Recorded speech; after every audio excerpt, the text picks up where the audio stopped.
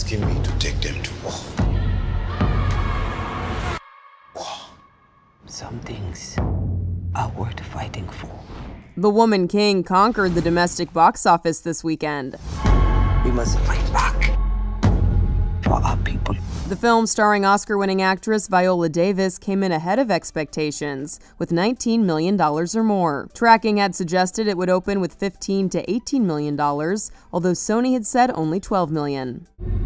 My king, the Europeans wish to conquer us. They will not stop until the whole of Africa is theirs. The historical epic is about the Agoji, an all-female army in the West African kingdom of Dahomey in the 18th and 19th centuries. The film earned a coveted A+ CinemaScore from audiences. To be a warrior, you must kill your tears. The movie received rave reviews from its world premiere at the Toronto Film Festival on September 9th. It presently boasts a 93% critics rating on Rotten Tomatoes. An evil is coming that threatens our kingdom.